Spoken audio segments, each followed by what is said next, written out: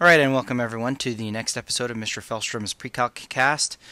Today's benchmark 7.1, equations of a line. Today we're writing the equation of a line given the inclination of 145 degrees and y-intercept of 9.3.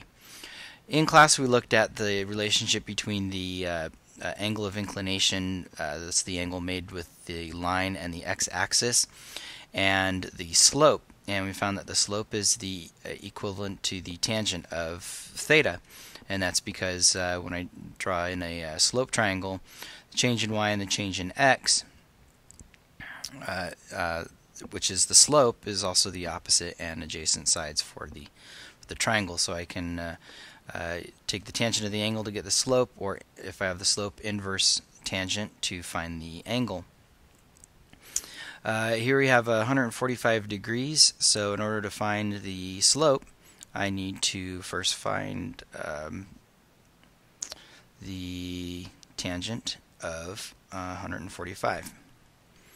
So tangent of 145 is negative 0.70, and there's our slope. Then I can use my slope-intercept form.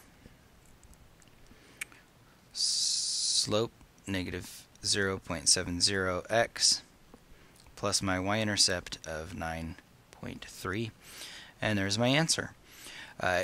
If I had a special angle like a 45 or 120, I could use the exact value to find the slope and do it that way also.